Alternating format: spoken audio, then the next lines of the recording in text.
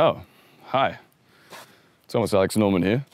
I was just taking a quick hike up in the hills here, and I actually really didn't want to do a video today, but I guess if there's a camera guy, why don't we just do a video on how to get amazing B-roll when you're out on your next hike, and how to create an amazing, quick, short, bite-sized travel video when you're out there hiking.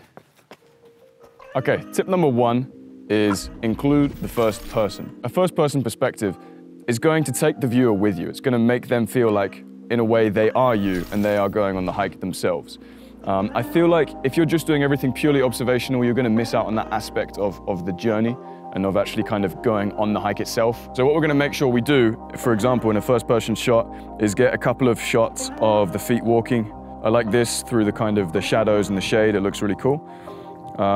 Once you've got that shot, you could also potentially include like a zoomed shot, kind of like we do with the establishing and the other types of shots, where we get an establishing one and then we punch in to get closer. This is on 50 frames per second as well, so I can slow this down at 50%. Always looks nice with those feet moving through shots.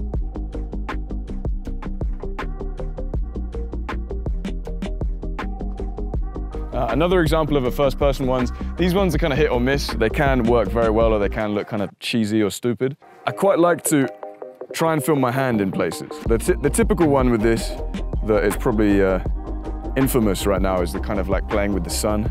I'll show you quickly. It's kind of this kind of thing, and then you slow it down. It looks kind of cool. To be honest, it still works in videos, but it is, I don't know, I'm kind of over it now. Each one to their own.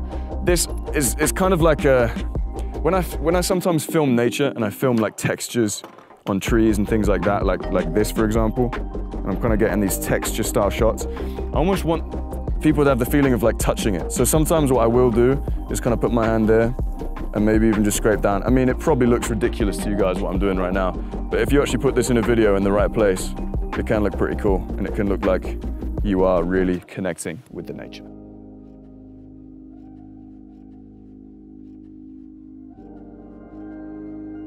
Tip number two matches with tip number one better than a Pinot Grigio pairs with a Wellington beefsteak. It's all about the journey. Now, when I say it's all about the journey, I mean you're not just including when you arrive at the top of the hike and it's like, oh, great. What it's more about is the build-up. It's about potentially even leaving the home, putting the boots on, and then walking up. And not only that, it's about the point of the hike where you're like, where you're dead, and the last thing you want to do is record yourself sweating, or you don't have to necessarily do that, but it's getting those moments where you're kind of in the journey, you're transitioning from one point to the other. Okay, so for these journey style shots, what I quite like to do sometimes is put this on like vlogging mode, so tilt the screen up, see what you're shooting, and then if you are, for example, just tired or whatever, you can kind of just like express that in the camera. You don't have to do this. I like the fact that a lot of people wouldn't include themselves in the video. But like, I think if you're willing to do it, it definitely adds something of kind of like maybe just a couple of shots of you're literally you, because you're kind of showing what you see the whole time, but you're not showing your reaction to it. So it can be nice to, for example, if you film a good landscape view, have a couple of shots of you looking at it, looking around, and also a couple of shots if you're tired and you're kind of you're hiking up or whatever, kind of filming you looking around, a bit out of breath. It definitely adds something to the video. It's best to do it authentically. Like, don't just go on a run and be like, okay, let's get the out of breath shot. Another cool way to do this is to capture your shadow. It's a really cool way. It's kind of a mix between the journey and the first person stuff, is to get a couple of shadow shots. Today we got a nice sun behind me, so just walking like that. Slow motion works pretty well here as well, just filming a shadow. And the other way is to get some shots as if they're from your perspective, but they are actually smooth and more well planned out. So this is kind of like the journey as well. It's almost as if like we're moving left to right here, as if we're kind of looking this way and hiking this way.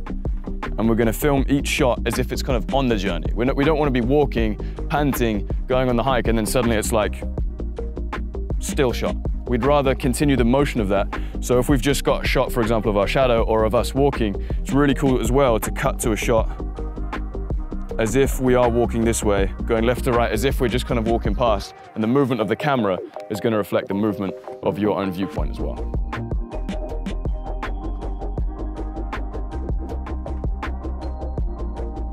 including that in your video is going to really glue everything together. It's going to kind of be the glue within your video that's going to go in between your nature sequences. And that is actually what tip number 3 is, which is nature sequences. It's almost kind of like I planned out this video. What you're going to want to do during your hike is stop off wherever you see beautiful nature. And you want to capture that in not only just one shot, you want to try and get a sequence of that nature.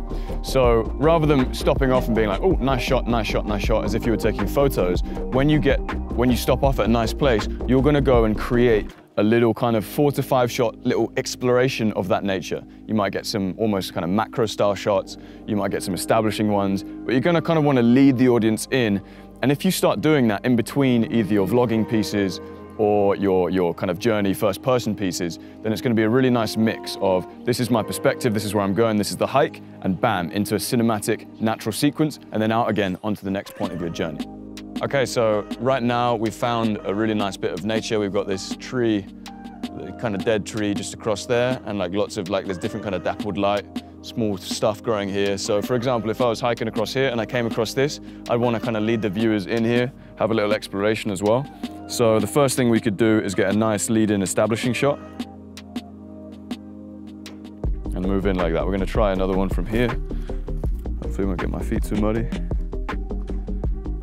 And get a shot where we're really nicely leading in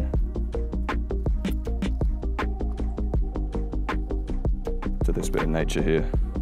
Some really nice dappled light on the floor here. What I really love to do, if you saw my video where I'm creating epic nature sequences, that's kind of like a little masterclass just on this thing in specific. But for example, we can play with the dappled light here, get some shots of these little plants growing out.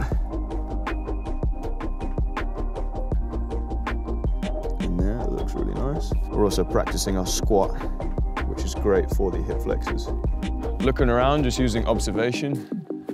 I really like this vine climbing up this tree here, or this branch more like.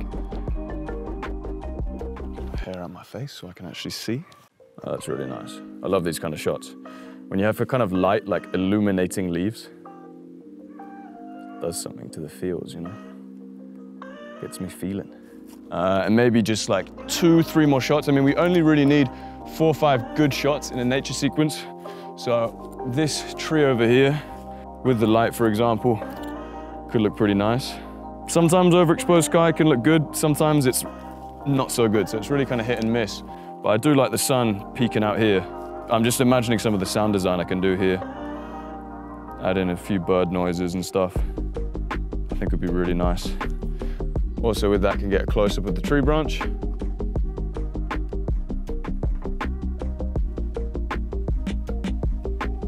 Cool, that looks good. And then potentially what we could do as well is get a shot as if we've kind of just been in this part of nature and then we're going back out. We always want to kind of lead the audience with us. So what we've just done is we've kind of got a shot going in, we've explored it a little bit on the ground up there with the tree, and then we've got a shot going out again, and that's where we would continue on our hike.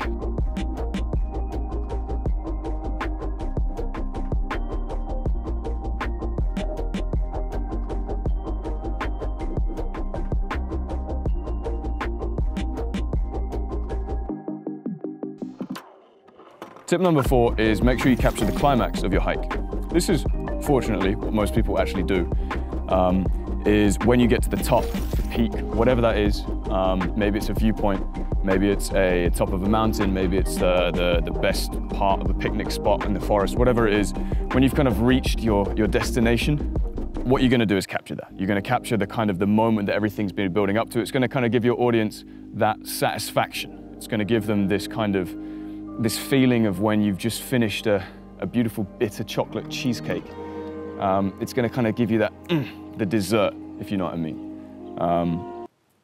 I'm really, really hungry now. All right, so right now we've reached the climax of our hike. In front of us, we've got the amazing view that we've worked so hard to achieve. So now we're gonna make sure we capture this. And this is gonna be, for example, look at the landscape tutorial that I filmed a couple of weeks back. That's gonna be a very similar thing to this. So if we've got this viewpoint here, we're gonna establish it, we're gonna lean into it, for example, I'm gonna do a kind of sped up demonstration here. And then whatever captures our attention, that's what we're gonna capture. So rather than just pointing and shooting, we're gonna look, okay, I like these leaves in the foreground here. These kind of rustling feathers rustling away. So I might get a kind of slow-mo shot of that. I might go down and get the waves there, maybe try and get some of the surfers if I can. Very similar shot to the other one. I'm going to change that up. Do a spinning shot of the people in the ocean. I also might get a shot of myself if I'm doing a real self-inclusion in this video. And I'm looking at the view I just got. Maybe I'm sweating buckets. Looking at the view, looking around. And it doesn't have to be like don't pull any faces, you know. Don't try and do anything in these shots, you know. Try and forget that the camera's there and actually just look at the viewpoint. And not only are you actually going to spend time looking at it, but it's going to look way more natural on your camera as well, in your video. So basically what I'm doing there is, for the climax here, I'm basically following my landscapes tutorial. Let's forget that happened. I'm basically following my landscapes tutorial. I'm finding out what's interesting to me, creating another sequence at the top of my climax, and potentially getting some shots of myself to finish the video. So tip number 5, the final tip, is going to be to infuse your thoughts and feelings within your video. Though this doesn't necessarily mean sitting down after your hike and vlogging it out to your camera or doing a voiceover, although it could be those things. They're very good ways to do it. But more specifically, it's infusing your thoughts and feelings within your shots. So, for example, you could be feeling after a hike like, I am one with the universe. Or you could be feeling like nature is within my soul. Or you could be feeling like I really need a dump. It could be anything.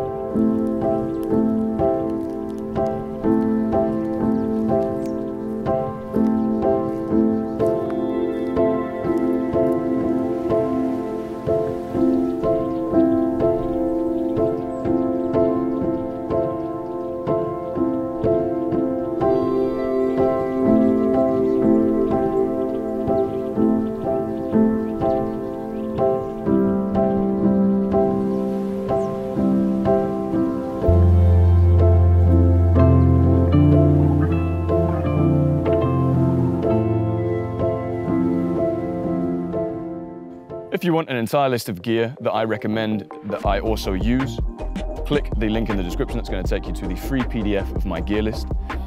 This video is filmed by Raul, who is a very talented videographer and wedding filmmaker. He does wedding films and also corporate videos. His links are in the description below.